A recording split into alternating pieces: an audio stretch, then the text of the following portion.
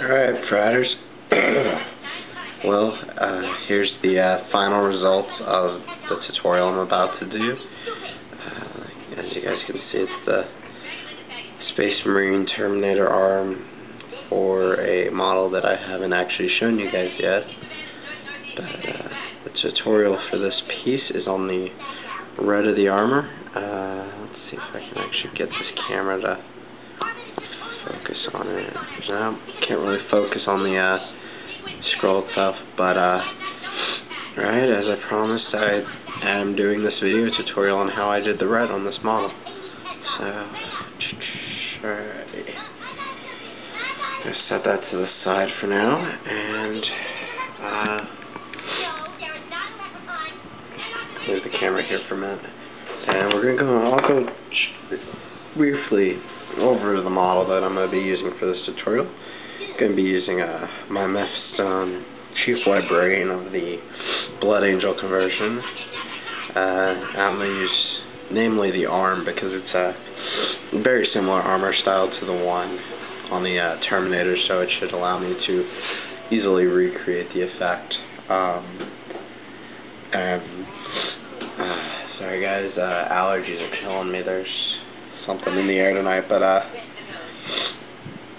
alright, so that's the model we're going to be working on, and the paints that we will be using tonight are from P3. We're going to be using Exile Blue, Scorn Red, Cador Red Base, and 1GW Paint Badab Black Wash. Those are the 4 colors that I used on the Terminator arm as well, so if you don't have these 4, I'm sure you can find equivalents on the internet, especially for the P3 parts. Exiled is a slightly lighter version of Regal Blue, and Scorn is slightly darker than Blood Red. I would say Cador is pretty close to Blood Red though. So, alright, and brushes. I'm going to only be using 2 different brushes for this. First, we're going to be using Reaper Pro Brush. I can't even, size 0.